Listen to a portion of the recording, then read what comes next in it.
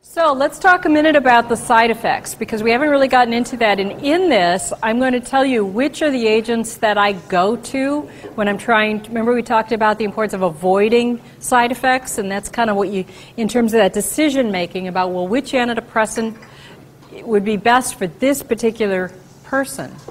So we've talked about the akathisia, that too much coffee feeling. Generally, people don't, I mean, if you start slow, some people will tell you can get away without it being too much of a problem. But generally, if it's a problem, people are going to stop it. They're not, you can't, like, say, just ignore it. Akathisia is horrible.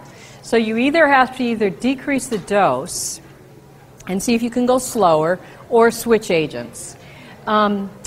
Of the SSRIs, I find that generally escitalopram or Lexapro has a little bit less of the akathisia, and certainly has less, this is my clinical experience, not based on data from some study, but my clinical experience is that the next side effect, sexual dysfunction, escitalopram seems to be a little less of a problem than do the other SSRIs.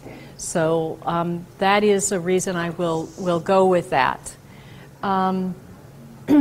Other options for the akathisia, propranolol, benzodiazepines, if they're appropriate for the patient, do help with the akathisia. In fact, we will see akathisia later this afternoon when we get to dealing with antipsychotics. And we're going to talk, because there you really need to keep treating, and it's a huge problem with that class of medicine.